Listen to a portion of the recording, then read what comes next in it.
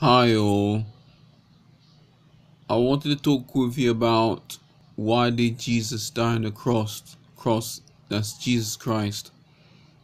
Why did he die on the cross? So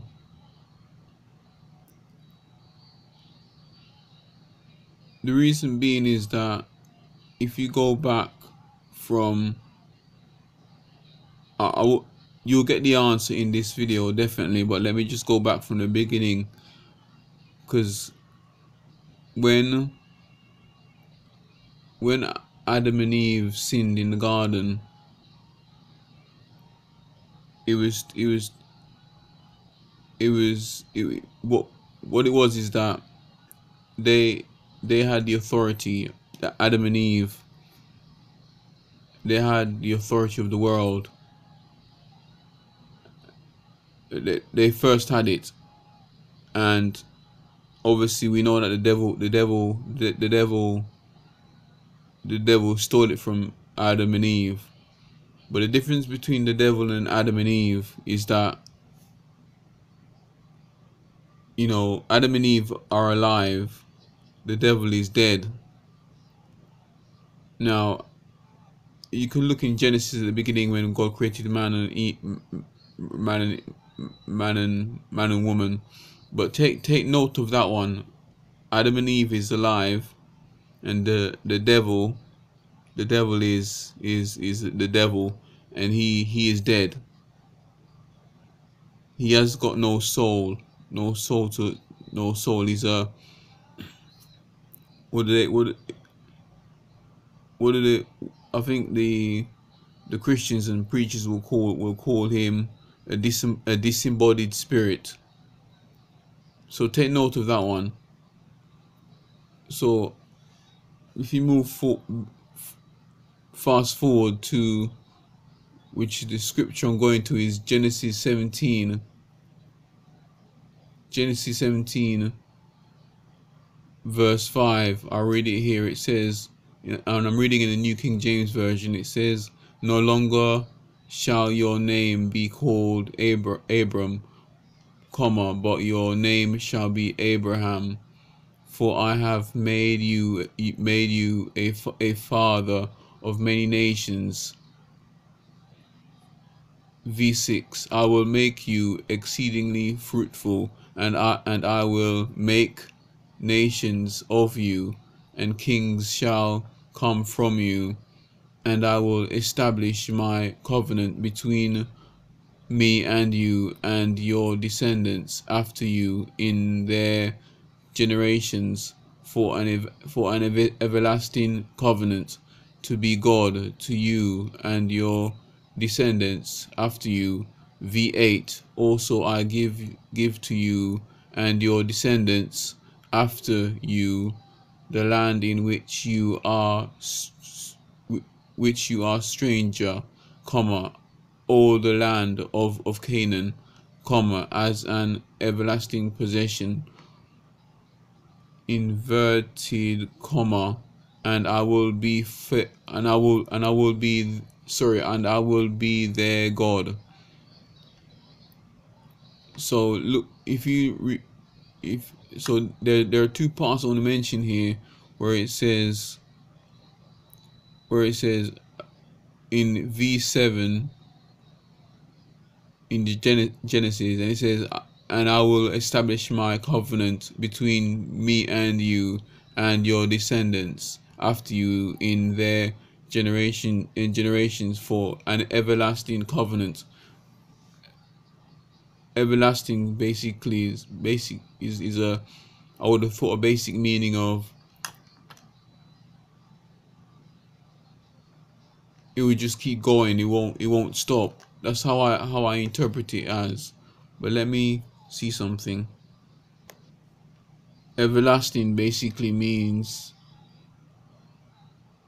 lasting forever or a very long time, but in the Bible's case is basically up until now, up until now, and will forever be there. Because so and this is where and as some viewers might not know, this is where when this is before Jesus was born. Not just that, this is where this is this is before Islam is birthed as well. If you want to research that, have a look on, have a look, research it by online, but not by not by how not by how not by how the how Islam represents it, because they have it in a different way. They have it the opposite way. So it goes on to say, descendants also I give you descendants for you land which yeah.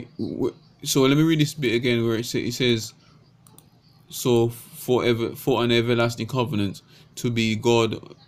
So let me start from the 7. So I'll start from 7. It says, verse 7, and I will establish my covenant between me and you and your descendants after you in their generations for an everlasting covenant to be God to you and your descendants after you.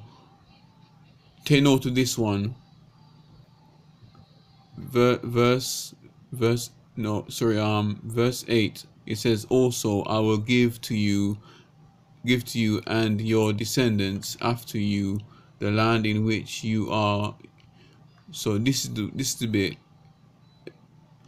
Also give to you and your descendants after you the land in which you are a stranger, or the land of Canaan, as an everlasting possession.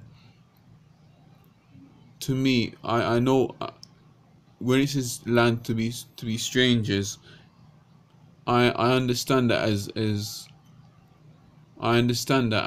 Israel, and because it also says as an everlasting possession, and it goes on a little bit. It says, and I will be their God. So take note of those two things. That the everlasting, the bit where it says, after you the land in which you are a stranger, which is Israel. And this one as well, it says, and I will be, and V7, Genesis verse 7, it says, and I will establish my covenant between me and you and your descendants after you in their generations for an everlasting covenant. That's through Jesus, but that's after Abraham passes away, dies. So if you go fast forward now, if I fast forward now, and because there was something I was gonna talk to you about the devil. I was gonna talk to you about Satan and the devil, which they're both the same. I think I think someone could probably interpret that in a different way.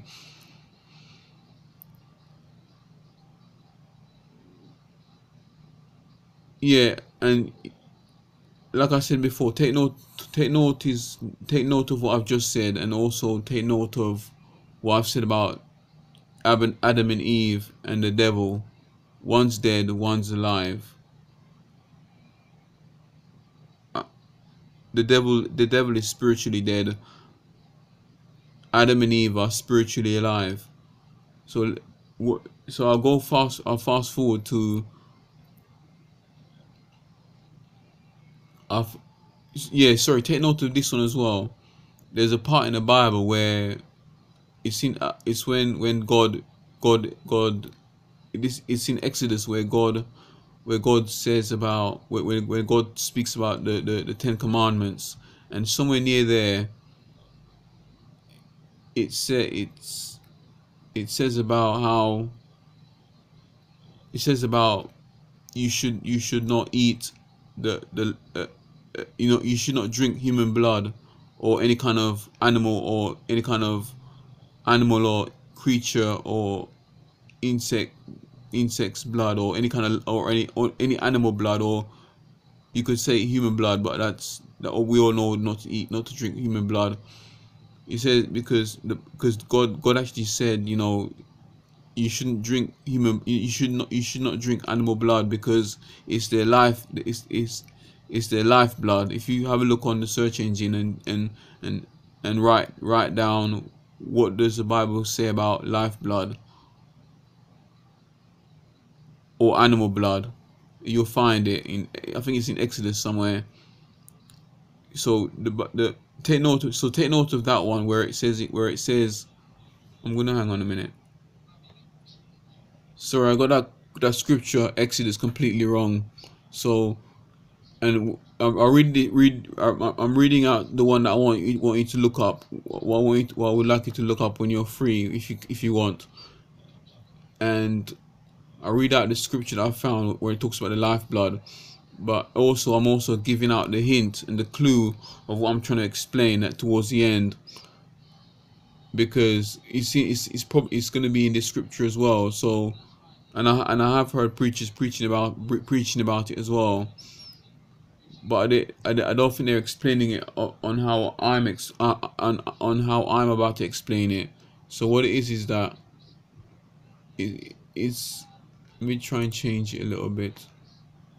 The book. One moment. Or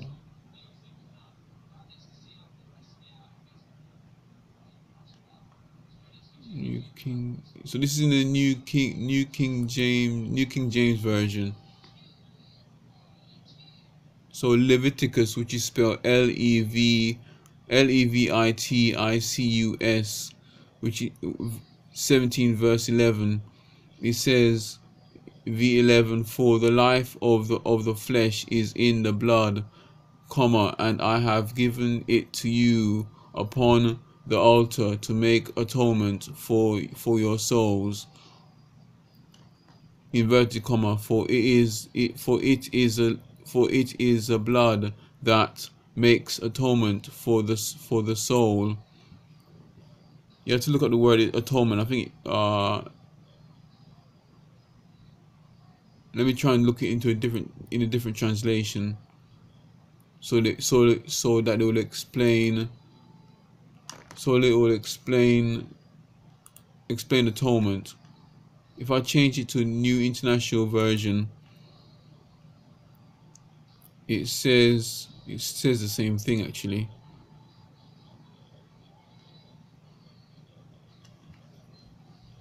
Let me just do something else. I'm trying to explain atonement. So the word atonement, which is spelled Atonement, atonement it means the action of making amends for a wrong or injury. Basically, to miss the mark, like it's to pay for sin. It also says below in bullet point, in religious context, reparation or expiration or expiration for sin, expiation. So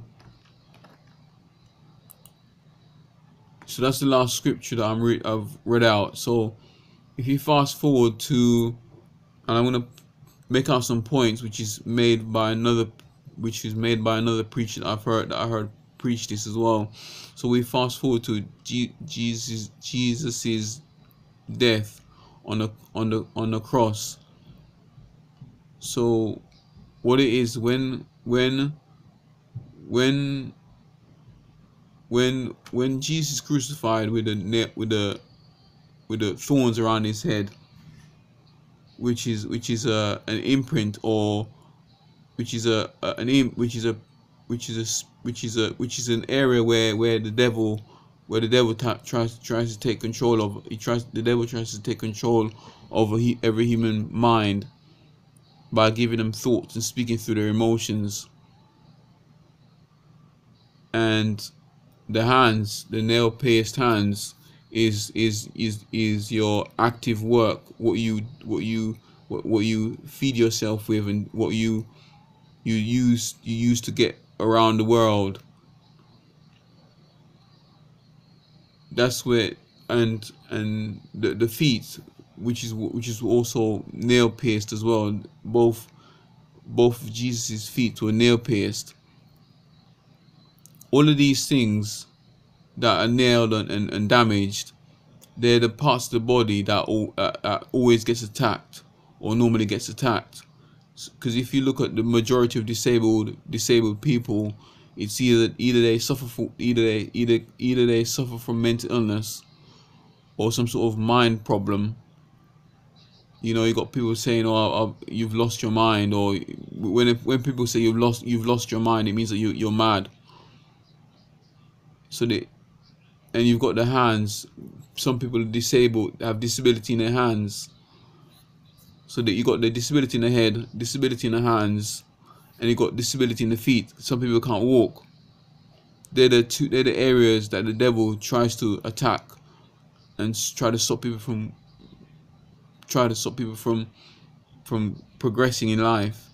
Because you don't see anyone being attacked or being disabled purely around their waist.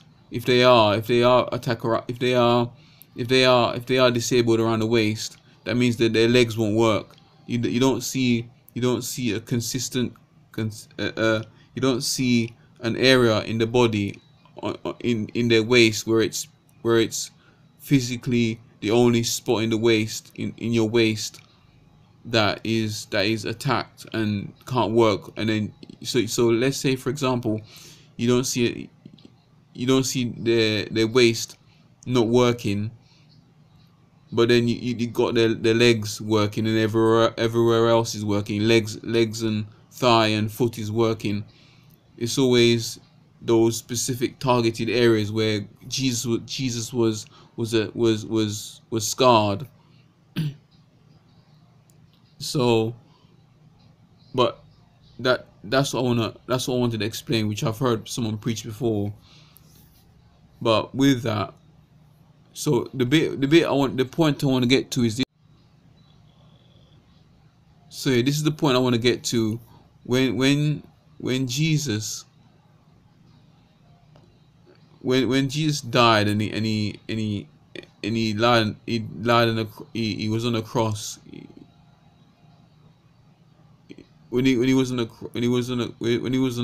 cross, and he said, "It's finished. It's finished." Shouted out to God, "It is finished."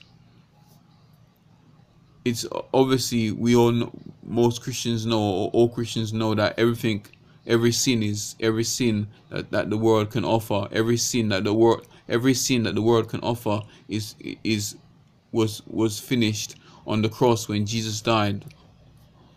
But the real core part I want to get to is this part. Now check this bit.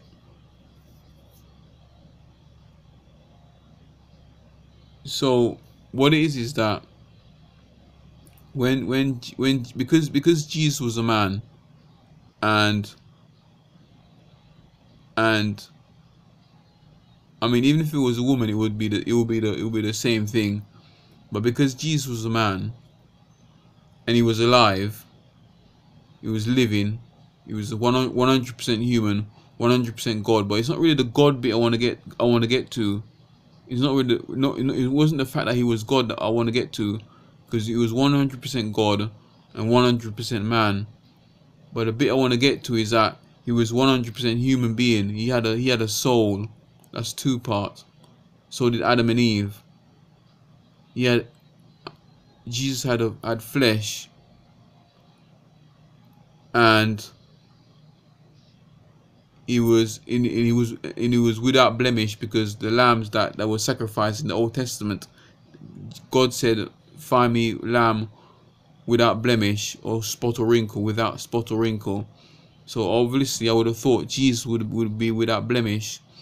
Now, because Jesus was all of these things, because and the main part I want to get to as well, because every Christian prays, and always prays for things that to come to life, or prays seed into their pray or speak life into their situation. But because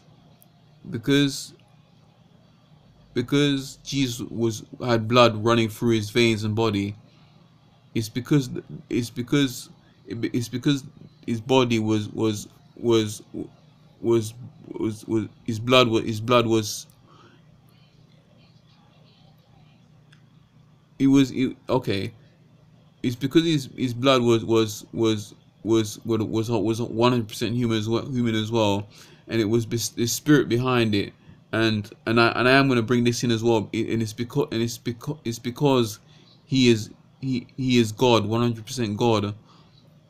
The mere fact that it's a spiritual, it wasn't just a physical thing, it was also physical transaction. Not a transaction, yeah, physical transaction, a physical purchase, a redeem, a buyback. Redeem means buyback. Because the devil had the keys to authority. He had the keys to authority, and because he stole the keys to authority from Adam and Eve, because he's done that, stole it from him, Adam and Eve, and the devil is dead. This is why because Jesus died, he died, he spiritually, he became just for a little while as dead as the devil. And so with that, because he was also God as well, because he was human, and all those four things, he was able to steal back and purchase back spiritually, not just spiritually, but physically as well, in the physical realm, in the world, and also spiritually. He was able to take back what was rightfully originally ours, and what was originally meant to be for Adam and Eve. He stole it back from the devil. And because and also because Jesus was without sin, and because of those things, and that all that combination, and with that, it was a massive blow to the devil. It wasn't just physically, it was also spiritually. It was a massive blow and a shock to the devil's core. And not just that, it's also marked the devil spiritually, to say that you can never take control of man. You can never take control of man again. And not just that, the death on the cross also marked the world of what's to come in the future, of what's to come into the future of the world as well. So since that day, since the death on the cross, the Jesus' death on the cross, there was a time specifically set on the devil of his end times. So that's what I wanted to explain. If you don't believe, if you was wondering why Jesus had to die on the cross. And I hope you guys and gals have understood that. So that's really all I have to say in this video. So let me just pray before I leave. So Heavenly Father, thank you for your grace and mercy that you put upon us from past, present, and future. Pray, heal us right now, Father, in Jesus' name. Bodies be healed right now in Jesus' name. Pray, restore us, oh God.